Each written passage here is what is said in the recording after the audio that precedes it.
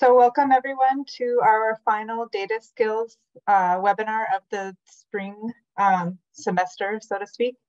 And this last one will be on working with AOP's hyperspectral data in Google Earth Engine. So before we get started, NEON does have a code of conduct, and we encourage you to explore more at the URL at the bottom. I'll be sharing a lot of little tiny URLs throughout the webinar today, so please look at those as you see fit. But just briefly, NEON, the National Ecological Observatory Network, welcomes contributions from everyone who shares our values of unity, creativity, collaboration, excellence, and appreciation. And listed below are some of our values that we ask you to respect and follow while you're participating in any NEON event and working with NEON data generally. All right, so in this webinar, I'll just walk you through what we'll be covering, but we'll give a brief introduction to AOP's hyperspectral data set. This is just very condensed, so we do assume you have some previous knowledge of hyperspectral data, and we have a lot of resources that to point you to if you don't have that background. And then we'll give some updates on our efforts to add our AOP data to Google Earth Engine. And then we'll get into a live coding section, which will be the majority of the workshop. And that will be about 45 or 50 minutes. And we'll leave 5 minutes at the end of the hour for a survey, which we'd ask you to fill out. So NEON is constantly trying to improve our workshop offerings and educational resources. And so we'd like your feedback on that. And then as John put in the chat, if you have any questions throughout, please feel free to pop it into the chat and he'll be monitoring that. And then we can address any longer questions at the end. And I think we're getting a few more people in the waiting room, so John will be adding those people as well. And then lastly, at the from 1 to 1:30 Mountain Time, we'll leave some time for questions and answers. And I'll also give a shout out to Kel Markert, who's from Google, and he's been helping us get our data into Earth Engine, and he's the expert on Earth Engine coding and all that. So we're lucky to have him here today to be able to answer questions as well.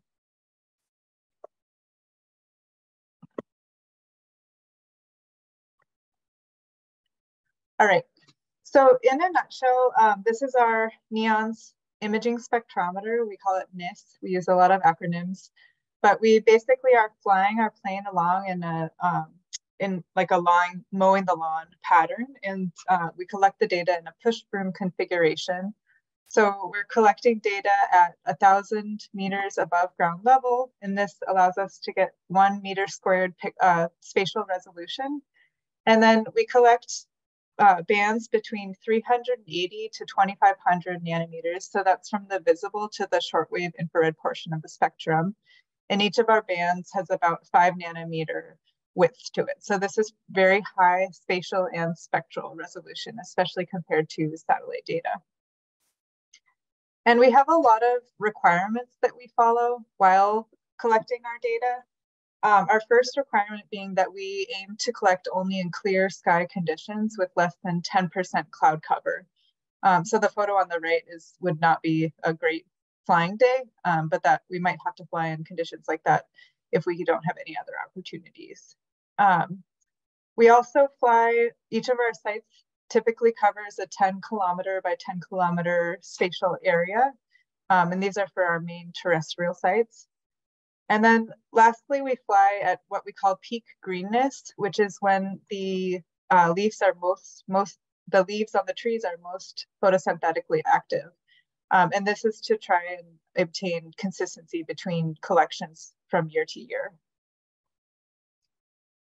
And John Musinski made this nice app, but we seek out those peak greenness conditions by looking at satellite data year over year. And that's how we optimize our schedule. And then lastly, this is just a really brief picture of what you might be able to detect using hyperspectral data.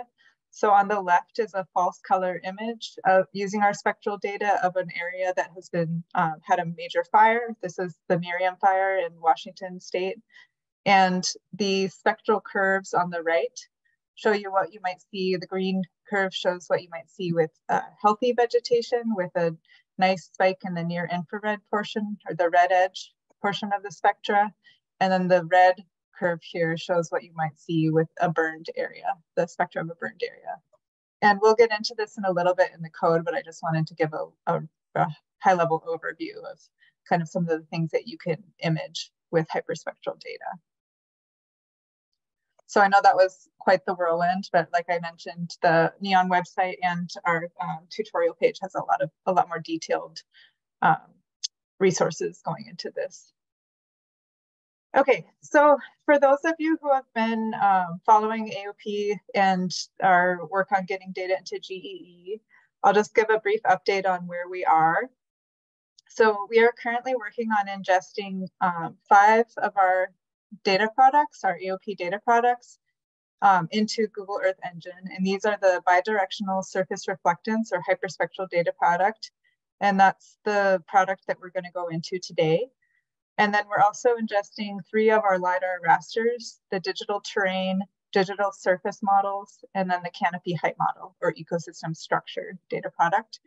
And then finally, our RGB camera imagery. So to start, we don't have all of these data products ingested so far, but we do have a small subset that we have to work with, and we're planning on rolling out the rest of the data throughout the rest of the year and potentially into next year. We're not totally sure how long that will take at this point. And I'll show you this link in a little bit, but we do have a little tutorial up that shows what we currently have ingested, and I'll also go through that in the live coding to give you a preview. So our data are not currently searchable in the GEE public data sets, but we are actively working on this and expect it to be done no later by the end of June. So this has been several years in progress. John Musinski has been working on this for, I don't know exactly when he started, but we have gotten AOP data in, and we have had some pilot data sets in before this year. But we have a few updates this year that we're excited about. The main one being that we are working on getting these into the public Earth Engine data catalog, so people can search for it in the same way they would search for other satellite data sets. And then we've also added to our data. So the main addition is that we've added in some QA bands that this lesson will go through. And these allow you to find and understand the data sets in the way that they're intended. So things like the weather quality information and more details about the data sets and the descriptions of the metadata and all that. So we do have a number of educational resources, and this is also, we're currently working on updating our resources that we created last year for this newer data set and to introduce the public data. But the tutorials that we have last year are available in a series that is still relevant, and it has a lot of code that you may find useful. There just may be small tweaks to it that we adjust as we get this new data set in. And then we also have a couple of new tutorials for this workshop that we'll cover. And if you want to follow along on the website, if that's easier for you, you can use these links below. And the first one that we'll be going into is this Intro AOP GEE 2023. John, if you get a minute to add that to the chat, that would be great. These 2 URLs at the bottom here. And then, as I mentioned, we will be updating our old tutorial series to reflect the changes that we've implemented this year.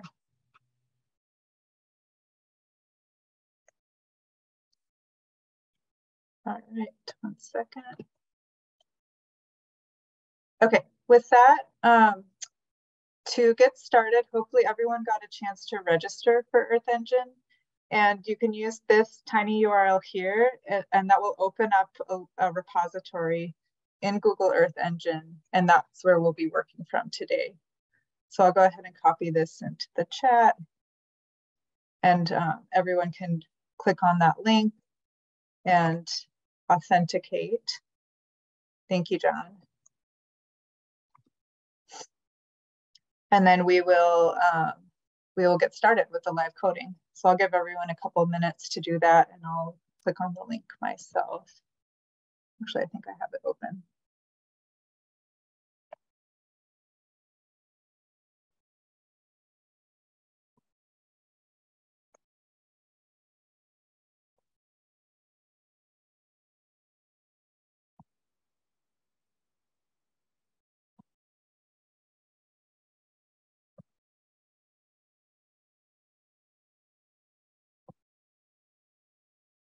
Okay, hopefully everyone can see my code editor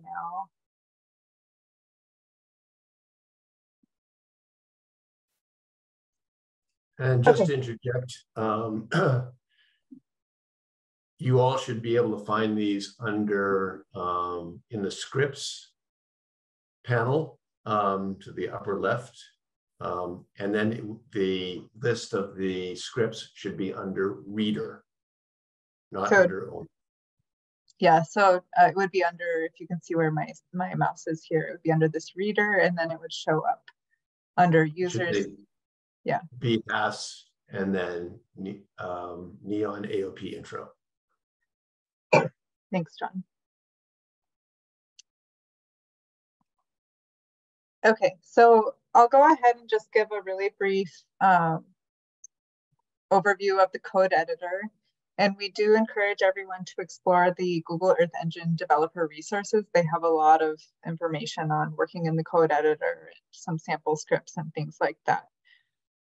So to start, I'll just start with all the panels, but if you haven't worked in Earth Engine, it's pretty similar to a lot of other IDEs or interactive development environments, where there's a handful of different panels, there's different tabs, and the main difference is that there's this nice map panel in the bottom that hopefully will look familiar to you from Google Maps or Google Earth Engine.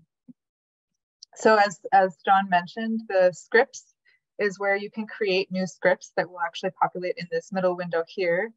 And these are integrated with Git, and but it's actually managed through Google Earth Engine. So basically how I shared the repo with you earlier was through this, and you can do the same thing. You can create a new Git repository and then share with your colleagues or anyone in this way. So it makes it really nice for creating and sharing code. There's documentation in this docs tab, so you can search for, let's say, anything you're trying to do. I'll just show image collection because that's what we'll start with. Although you might have to scroll down. And then lastly, there's the assets, and this will look different for you, but this is where you can add your own data sets or see what data sets are already in your repository there. The code, the main section where you'll be interactively coding is in this middle window here. I'll just mention to hit save, because if you try to exit out of a code and you haven't saved, it will prompt you. And then on the right, we have things like the inspector, the console, which is where if you print any statements to try and troubleshoot your code or things like that, that will appear in the console. And then tasks, and these have things like, in my case, we've been ingesting some data, so that would have tasks like that, but I think it would also have exports and other things. And then finally down here, we'll explore this a little bit later, but there's an interactive map panel with some things. You can add in a marker to get geometry, add in polygons, move around, and then there's a layers option that will show up a little bit later. So I'll just get started with this first script, and you'll see that there's a lot of green text in here, and this is all just comments. And so just a quick keyboard shortcut, if you do Control and then /, that will comment or uncomment a section.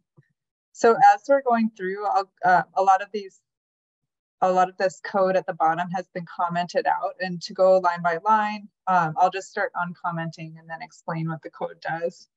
We try to do live coding when we can, but I think in this case, to avoid typos and things like that, we'll just stick with this method. So let's see what we're doing. And I'm not going to go too much into the details of the JavaScript syntax.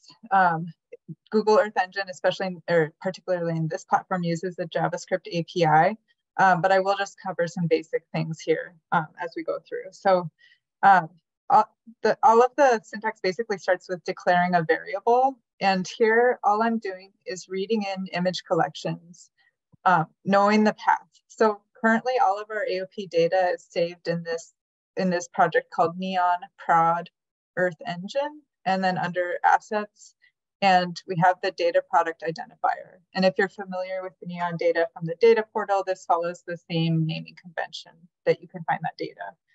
So first I'm reading in this SDR, or surface directional reflectance collection, as using this image collection, and then pointing to the path. And then I'm doing the same for all of the other data sets. So the RGB camera, this is the data product ID 30010, the canopy height model that has the data product ID 30015, and then the DEM, which is the digital terrain and digital surface model, as a double band image.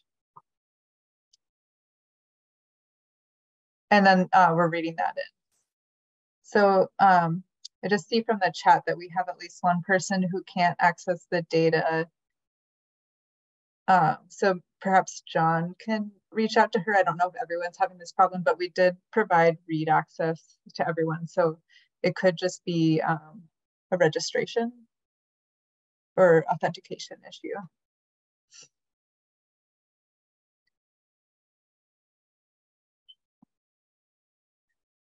All right, I'll go ahead and continue.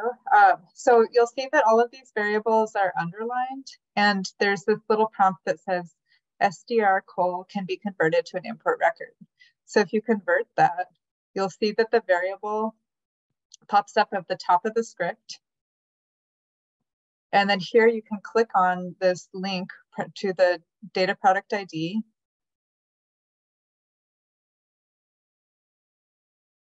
And then if you click on the image tab, you should actually be able to see all of the images that are loaded in this image collection. So you can see we don't have a ton right now, but we do have some from various sites. And if you click on the image ID in here, you can see the path to that direct image. So we encourage you to explore this, and this is one way to see if the data set you're interested in is currently in Google Earth Engine. And we'll show you another way to do that shortly as well. So just a quick trick, if you click Control-Z or undo, that will bring that variable back in. And we just recommend, if you're sharing scripts with anyone, to make sure to have those variable declarations to the data sets directly in the script, because otherwise, if it's only saved up here, if you share that script, those variables will not be shared with the script. Okay, so as I mentioned, you may first be interested to see what variable or what data sets are currently available in Earth Engine, since we haven't ingested all of them. And so all I did here was I uncommented this second chunk of code from lines 13 to 15. And the print statement is a nice way to just show what you have in the console. So if I do this and click run, I'm printing out the images in the SDR collection. And if I expand this and expand this window, you can see here a list of all of the images, and the information that we're most interested here at the end is the year, site, visit, and then the data set. So in this case, these are all SDR data images. And so this is the full list of the data that we have currently in GE.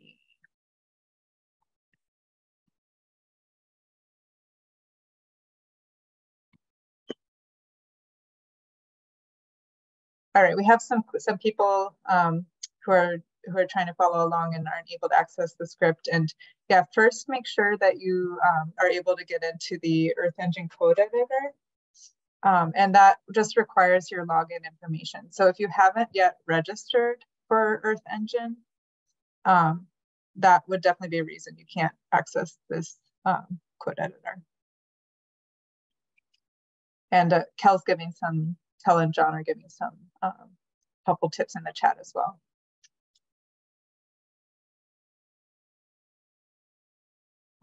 Maybe we could pause for just 1 minute Sure.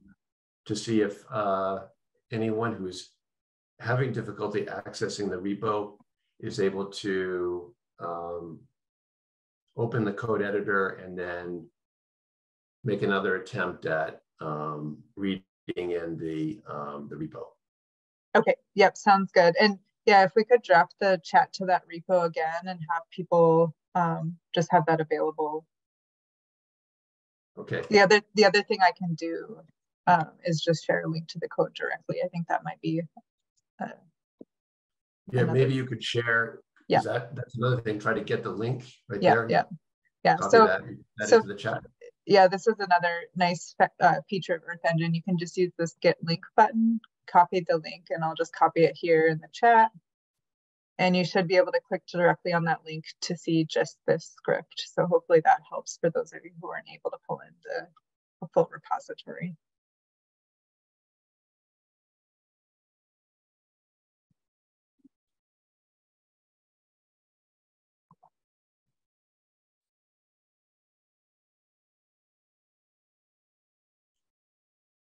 Okay, so yeah, for those of you who can't see the scripts in the repository, click on the link I shared in the chat. Oops, and I realized I just sent it to the waiting room participants, so I'll send it to everyone. Okay, try this link, and you should be able to open just that first script that we're going through.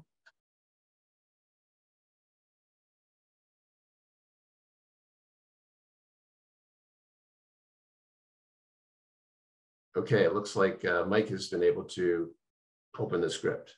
Okay, great. If any of you continue to have problems, just let us know in the chat. Okay. Otherwise, maybe you can continue. Great. Yep. Okay, so now that we've seen what images that are available, we're just going to start with a single image. And I chose one in Soaproot Saddle. This is one of our sites in California, collected in 2021. And this site is particularly interesting because there was a fire, and I may forget the year of the fire, John probably knows, but there was a fire before this year. And so there's a nice, there's some nice imagery showing the burn scar. And I guess nice in the sense of interesting, scientifically not nice that there was a fire.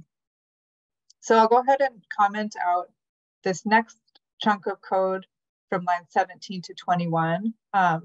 And this is basically just using some filtering properties based off the image to select certain things like the date of data that we're interested. In this case, we used filter date to select data only between January and December 2021. And so say you don't know the exact name of the image or the visit or things like that, you can always use this filter date to subset the data. And this is similar to how you would do it, or how you would subset satellite data as well. And then we can also filter on the metadata. And here we have a property called NEON site, and that is the 4-digit NEON code, in this case, Soaproot Saddle. So actually, before I run this, I'm also going to print our, let's see if this works. I'll print the SDR collection, or actually I can even expand here. So if you expand any one of these collections, we had previously printed each data set as a list up here. But if you expand and look at the properties, you can see at the top of this, all of the, a number of different properties that we've included with the data. So these are things like the visit number. In this case, we've visited the site that I've selected, Great Smoky, twice. A description, the flight year, the data product ID. This will be the same for all of these SDR data sets. The data product URL, this clicks and goes to the data product page. I'll just show you real quick. It's opening up here. So this is actually the page on the NEON data portal that gives information about this data product. And we really encourage everyone to explore this before working with the data. And then we have other information here, like the site, product type, and so forth. And then we'll get into this information at the bottom, but this is the information pertaining to the individual bands. So the wavelength and full width half max of each of those bands. So when I'm doing the filtering here in this next section, all I'm doing is pulling out some of these properties to select a single image. And then the first at the end here just pulls out the first of, if say we pull out several images from this selects the first one. I know in this case that there's only one image that fits these criteria, but we still have to use that first so that it pulls out an image instead of an image collection. So when I run this chunk of code, which I just quick run at the top, you'll see it doesn't really do anything different than what we did before, because all it did is read in this variable and we didn't print anything else out. So we'll go through these next lines of code, which will actually do something. So the next thing I'm doing here is just selecting 3 of the bands. And these are bands that correspond to the red, green, and blue wavelengths. And you could determine that by going into this bands and then the properties. And you could pull out the information this way. So for example, band 53, you can see on the right here, corresponds to a wavelength of 644 nanometers. And so that's, in this case, the red portion of the electromagnetic spectrum. So again, I just read in a variable, but I didn't print anything or map anything. So I'll go ahead and uncomment the next line here. And next, all we're doing is setting up visualization parameters. And this is in preparation for creating a map that will display in the map image below. So if you don't know the minimum and maximum values that you need to use, I can show you how to do that interactively coming up. But all this is doing is setting a range of values. And our reflectance data is typically reflectance data is a number between 0 and 1. It's a unitless value, but we scale ours by 10,000. And this is basically to save on the storage space so that we can store it as an integer instead of as a float.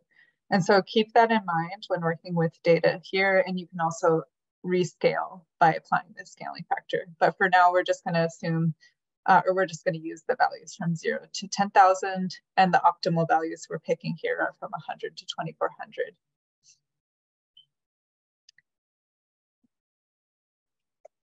And then another thing we have to do before mapping data is to tell the map where to center. And so here I've just selected the Latin long of our Soap-Rude site. This zooms in on that area in California. And 12 is the zoom level. So you can play around with that as well, but it just tells you how big you want the map to display. And then finally, this last line of code is what actually adds a map to the image, and it's this map.addLayer. And so we're adding our RGB. This is our true color image that we've pulled out those 3 bands. The visualization parameters, which we called RGB Biz. And then lastly, we can give a title. So this is SOAP 2021. And actually, this title should actually be RGB reflectance imagery. So if I go ahead and run this, you can see the imagery pop up and expand this below. So this is our reflectance data over Soap-Rude Saddle in 2021. And then in the right, you can see this layers tab. If you click on this lock, it will keep that open so it doesn't keep disappearing. And you can click on this layer, click on the settings, and then you can play around with visualization parameters in here. So before, when I mentioned the range, that just sets the range of values to use here. And it looks a little bit dark here. So say you wanted to play with some different stretches, you could say 98%, apply, and that actually makes it look a little darker even. Let's try 90%. And this is just applying different histogram stretches to allow you to look at the imagery with different contrast, essentially. All right. So that was just a super brief intro to basically making a plot, finding the surface directional reflectance data, making a plot, and playing around with some of these visualization parameters. So hopefully everyone was able to follow along with that. Does anyone have any questions right off the bat?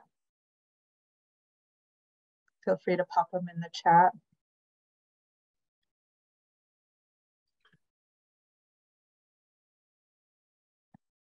Since for those of you who are not able to import the repo, the repository, you could save as the script, you could save as.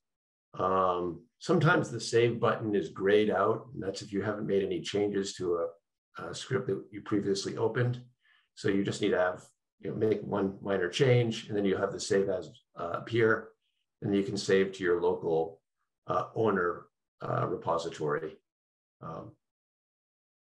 And I think if you're only reading and you've opened it up, you're able to open up from the repo. You would have to save any changes to your local repository. Good point. Thank you, John. So I'll go ahead and save. And the last thing I would just say in terms of trying to brighten up the appearance, the visualization, you could play with the range of values there and maybe up the, you could do it in the script itself, or maybe change to custom and alter them in some way. Yeah.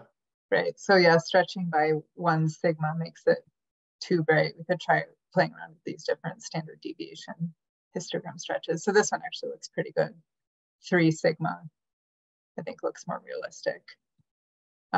And so that would be something like 0 to 1260.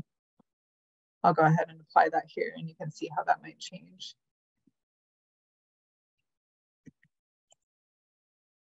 So we'll go ahead and rerun. And then that applies those visualization parameters.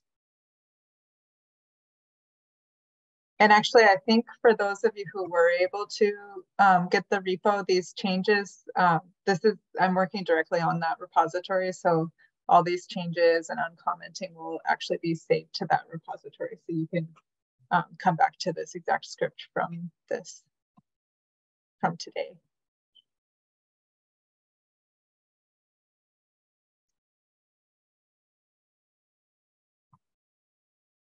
Okay, so with that, we'll go ahead to the next lesson. And this lesson is actually new this year, and it involves reading in weather quality information, which is now part of those extra QA bands. And then we'll use that information to get an idea of what the weather conditions that were during this particular site, when we flew over the site on the different days. And then we'll also mask out data to include only the good weather data, which is something we recommend everyone does when working with AOP hyperspectral data. And so the lesson that I shared earlier and that John put in the chat on weather QA kind of goes into a little bit more written detail on this, and we encourage you to look into that if you're interested, but I'll try and talk you through everything here today as well. So I'll go ahead and share this script again for those of you who weren't able to get the repo to pull in, and I'll put it in the chat.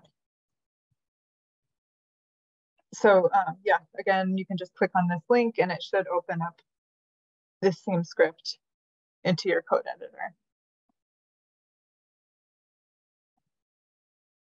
Okay, so we're going to start at one of the first steps from that last lesson, just by pulling in a single image over Soap Root Saddle.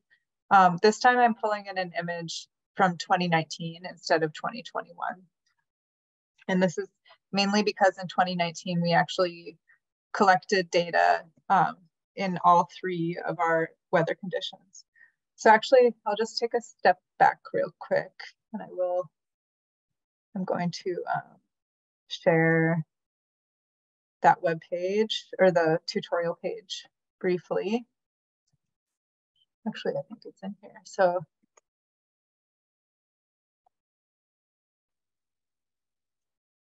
okay, so this is that tutorial that we mentioned, and all I want to show here is this first image. which basically shows that the different kinds of weather conditions that AOP collects in. So we, of course, always try to collect in less than 10% cloud cover.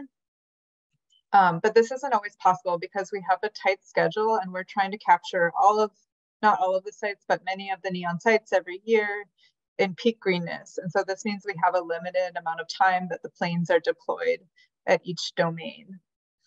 And so sometimes we get unlucky and have poor weather conditions the entire time, or we only get a couple clear weather days. And this means that we might have to fly in suboptimal weather conditions. So the figure on the left shows what we aim to fly in, which is clear sky conditions. You can see here there's a little bit of haze, and it really comes down to a judgment call on the part of the flight operators on what they call the sky conditions. But in this case, there's just haze along the horizon and otherwise looks clear sky. So they might call this a green, we call it a green weather day, less than 10% cloud cover. The middle image shows a flight over the Northwest where we had some cirrus clouds. And this they called a yellow weather day, or 10 to 50% cloud cover because of those high cirrus clouds. And then the figure on the right shows what we would call a red weather day, where there's a lot of clouds, but they still had to fly because that was just the best opportunity they had. So this is really important for interpreting NEON's reflectance data because any clouds over the plane can obscure the incoming light source, which is the sun. And so that can affect the reflectance values, just depending on how many clouds and where they were. The cloud percentage. And so we try to relay this information as best we can into the final data product. So that information is saved in what we call a weather quality indicator band, and that's what this lesson is getting into. So again, we're just going to read in this data from the first site. And then this next line of code, if you uncomment, I actually didn't mean to uncomment this comment, we'll just print that to the console. And I showed this a little bit earlier, but what I want to show now is if you scroll in the properties down to the bottom of this long list, this shows all the bands of data that we have. But if you go all the way, oops, then I realized I actually want to go into the bands. But if you go all the way down to the bottom of the bands here, you'll see that after band 426, which is our last data band, we have a number of bands called, starting with aerosol optical depth. And then the second to last one is this weather quality indicator. So these last, I think there's 16 of them, 16 or so bands are all QA bands that include things like inputs and outputs to the atmospheric correction, and then the weather quality information, and also the acquisition date, which may be of interest if, for example, you have field data that you're trying to match closely with or something like that. So what we're going to focus on in this lesson is this weather quality indicator band. Okay, and before we do that, I'll just show you another way that, so it was kind of annoying to have to scroll down to the bottom here. And because I'm familiar with the data sets, I know that all of the bands start with B and then the band number, so 001 to 426. And then all of the QA bands start with something other than B. So here in this next line of code is just a shortcut that pulls out a regular expression to exclude all the B bands starting with B. And then if I run it, I can display the QA bands only in that way. So here now you can see it's 0 to 15. So that shows just those QA bands. So you probably won't have to do something like that regularly, but it's just one way to show you how to pull out a subset of information from the bands. And that's using this .select feature in Google Earth Engine. Okay, so now that we know which band we're interested in, this next line is just going to pull out the weather information into a variable called SOAP weather by using select, and then we can select just that band name. So similar to before where we selected everything that doesn't start with capital B. Here we're just selecting the band that has this exact name. And again, this isn't going to do anything since I'm just reading it into a variable. So another thing you can do, and this information will be a little more transparent once AOP becomes a public data set, but the weather quality information is saved so that the class 1 corresponds to the green or less than 10% data, 2 corresponds to yellow or 10 to 50% cloud cover data, and then 3 corresponds to red or greater than 50% cloud cover data. So anything that from this band that equals 1 is our 0 to 10% cloud cover. So all we're doing here is just pulling out all the weather data from that band that is equal to 1. And then we can use this update mask to basically to apply that that filter that we've, or all the pixels equal to 1. We can apply that to our original SOAP SDR variable that we read in up here. So that's our reflectance data set.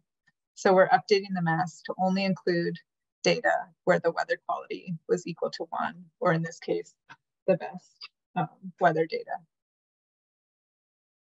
So these next 2 lines of code should look a little bit familiar. All we're doing is selecting the true color image. Let's type this out. But this time using our clear weather data only. And then we can display it using the map.add layer. And then we want to center it, so I'll include that line as well. So if I run this next line of code, uncommented down to line 36, we can see the reflectance data from this time from 2019. It's zoomed out a little further. And this is only the clear weather data.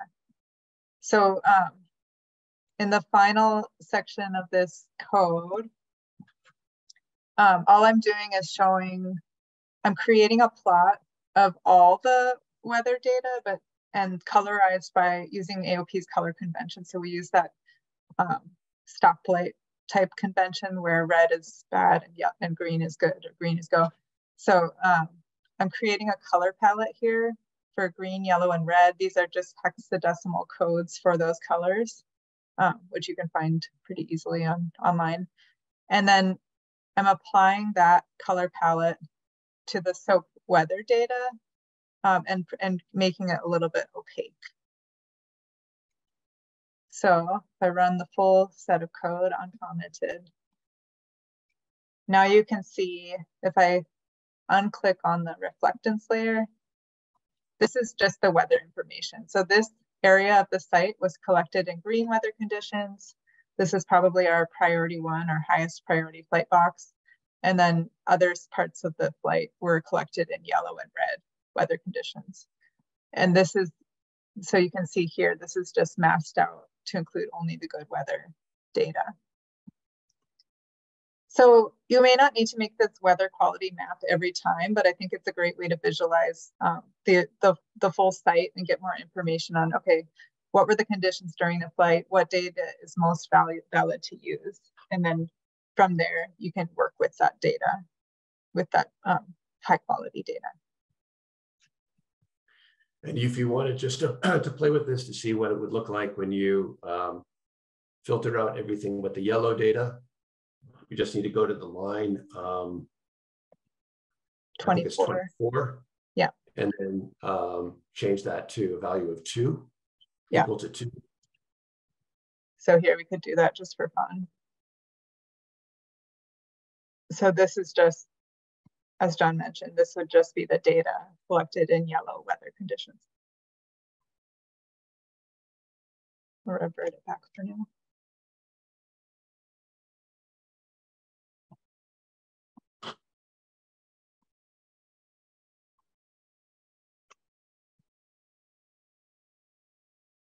I mean, this really shows the speed of Earth Engine in being able to display very large,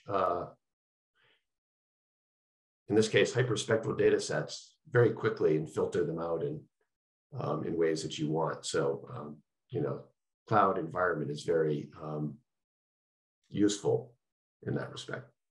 Yeah, that's a good point. So yeah, if we were to to give an idea of the size of the data set, the hyperspectral data set as a whole, it may be on the order of 150 gigabytes of data. Yeah.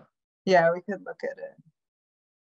So this is this vast data set, and here you can see it's 140 gigabytes.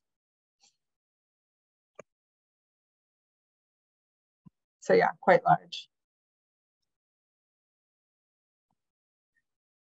Okay, so that was the main thing I wanted to go over with live coding, but before we pause to do the survey, I just want to share this last script. Those of you who have downloaded the repo, you can click on this, but instead of going through this, I just wanted you to interactively explore on your own. So I'll go ahead and share this link. But this last one basically does the same thing where we're plotting in the true color image of the data, but we're also creating an interactive spectral signature plot on the left. And it's taking a little bit to run. So basically what this does is if you can click on any area on the map, at least in the reflectance data set, and it will show you the reflectance spectra or the spectral signature of that pixel that you clicked on. And so this is kind of neat to look at. This is a site, as I mentioned, that had a major fire. I'm forgetting the name of the fire, but it had a major fire before 2021. And if you click in the burned area down in the southwest corner of the site, you can see that spectral signature and how different it is from live vegetation. So on your own, if you want to take some time and just play around with this, I think this highlights, again, some of the power of having this data in this cloud computing environment and interactively exploring the data set.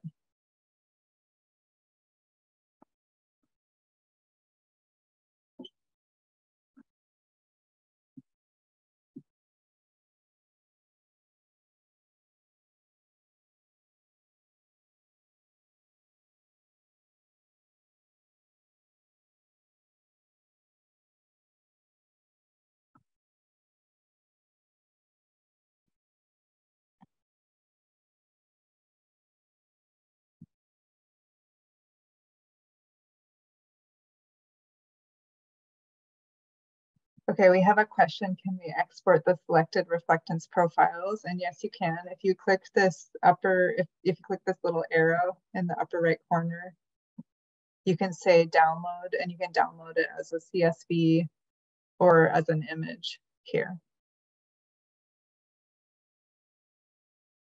So hopefully that answered your question.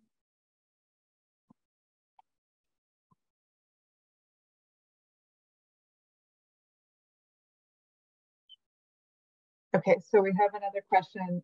During the first script, a comment was made about the acquisition date if you wanted to coordinate data. If you're selecting among pixels and areas to get certain cloud value, are these composite images like Modis images from multiple dates?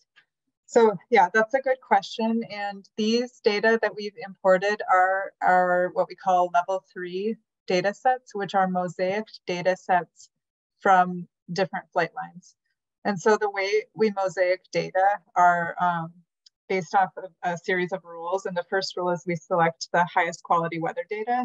So if data were collected on 2 different days and one day was worse weather data and one day was better, it would only select the good weather days. And then we also select the nadirmost pixels. And so those are the 2 main rules.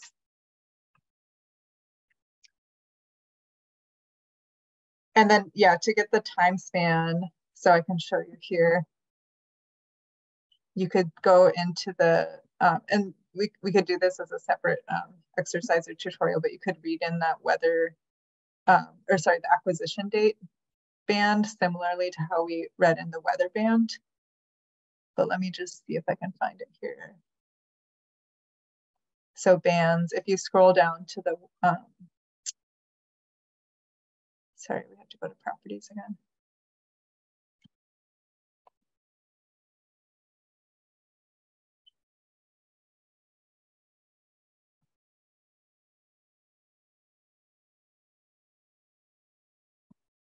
Oh, maybe this isn't the best. Here, I'll go back to the first lesson here. So I'm just going to print the SDR call here.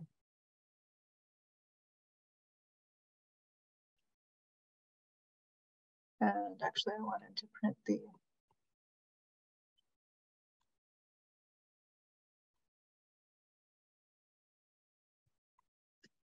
So I'm just printing the single image we've read in.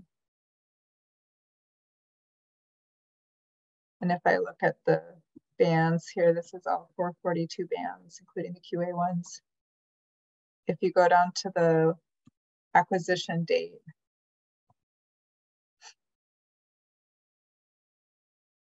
or is it in the property? Done to find the minimum and maximum values of the data, where would that be? Well, I can show you a quick way. So if we go back, sorry, what? The pixel acquisition dates? Yeah, so if we can also look at it in the asset. So before, then you can navigate to this through that variable in the top. That should be in the bands. I don't know if they will have access to this particular view of the asset until we have them in the, you can't look at the individual images, but I think it will be in the band. Right, it should be in the, yeah. So it should show up, and I can get back to you on this, but you can see the minimum and maximum, and you may not be able to see this yet, but once the data are publicly available, there'll be a better way to display this, I believe. But so here, yes, the difference, I guess, good explanation that there is an acquisition date property, which will give you the date of the data set. I believe that's in there. Is that correct? Yeah. This one. And then there's a band, right? The band will be the acquisition date for each pixel. So, you know, we could have been flying over a period of 2 weeks. There could have been 3 different days when we collected data over the site. And assuming those are the best quality pixels in the final data set, they could be from multiple dates. And so each pixel might have a different acquisition date. You know, there might be 3 different acquisition dates contained in the pixels. And you could, similarly to, pull this out here. Yeah, so you could do, so say we wanted to just show dates. You could do something similar to this. Yeah. Extract the acquisition dates. And then you could plot that and then see the range of values, or even just pull out the range of values from here. So if I do print, let's see if this shows anything now. And it's always good to include what you're printing. So here, so dates. I mean, may have to look at min or max. Yeah. I'm not sure how that works on dates, but right. You could display it then in some way, and you would thereby be able to differentiate among the different dates in the data set. Right. Yeah, so we can add that. Well, after this, we can add that into this script even, and then you can look at the repo. And that may be important for people who are comparing the AOP data to satellite overpasses, or maybe even some ground data that might have been collected. Yeah. So since I know it's almost the top of the hour, I'll just share I'll add this survey link for those of you who have to go, and we just ask that you fill out this quick survey about this tutorial, and then we're also, about this webinar, and then we're also seeking input for future webinar offerings, since this is the last one of this spring. For example, we're deciding whether to continue this webinar series. So any feedback you have is greatly appreciated.